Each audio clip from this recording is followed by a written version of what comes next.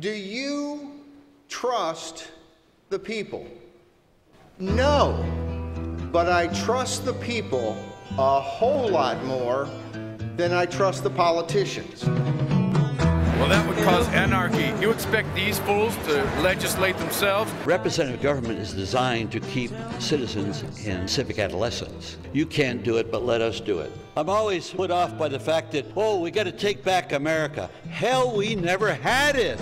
Most people understand that the public has been distanced from our government. A majority of the American public is almost always on one side, and what our government does, what Congress or the Supreme Court or the President does, is on the other side.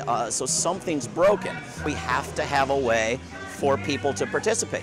In every single state, by at least a 2-to-1 margin, the voters favor initiative and referendum.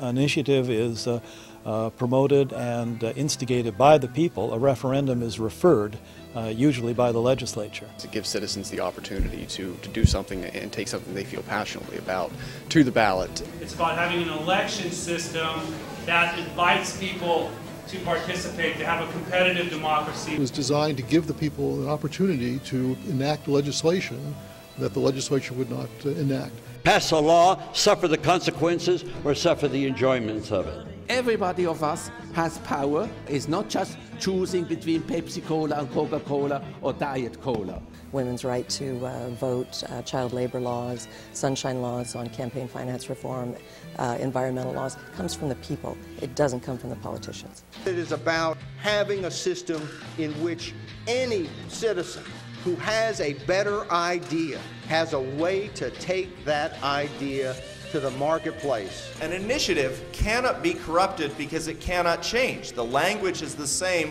from the beginning until the end. When you commercialize things, you really negate at least a good part of a noble concept like democracy and people's participation.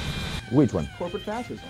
Come on now, let's cut the crap out. Well, the Cylons would run corporate capital America, and we would rule the world. Trust us, humans. Trust us.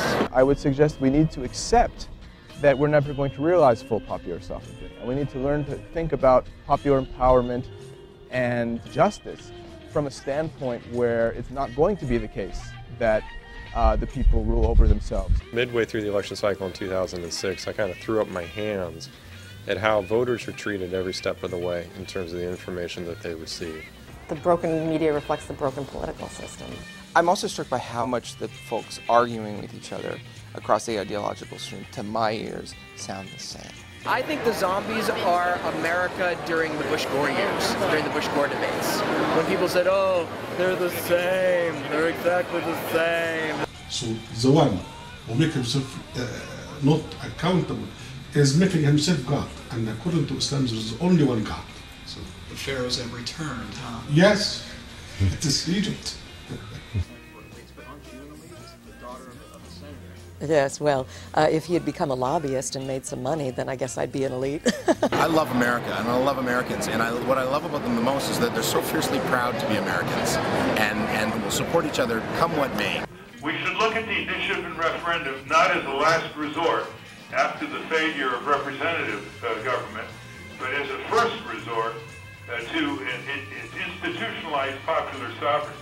There is something to be said for proposals like NI 40, which want more democracy, more direct democracy. I would support the effort to move forward and become more inclusive, more participatory.